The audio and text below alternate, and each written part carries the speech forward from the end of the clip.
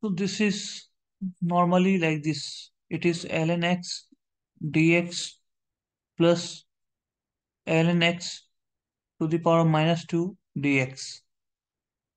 We will first take ln x as constant and we'll do integration of dx. This will stay the same and it will be minus of differentiation of ln x is ln x upon 1 by x and integration is x dx.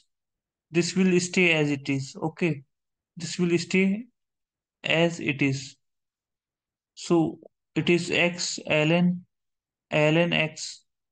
Now this x will get cancelled. We will do again by part. We will take 1 by ln x as constant and integrate 1 dx. And we will differentiate. It will be differentiate 1 by ln x. It will come out to be minus 1 upon ln x whole square and ln x is 1 by x and 1 dx is x dx. So this and this part will get cancelled. It is simply x ln x minus x ln x. This is minus minus plus minus minus. This is ln x to the power minus 2 dx. And we have this term.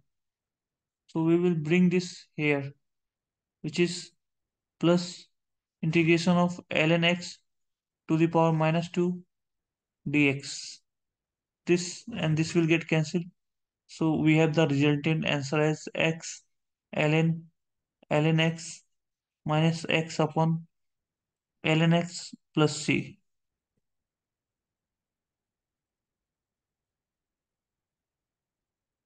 This is the answer.